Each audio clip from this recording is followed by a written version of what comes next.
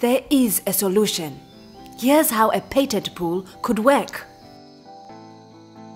Companies give their HIV patents to an independent organization called a patent pool.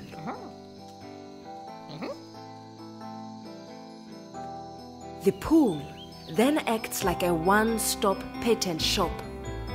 Companies and researchers can access patents in exchange for a fair royalty payment to the inventors. Lots of manufacturers are given the right to make and sell the same drug in the developing world. That competition will bring prices down.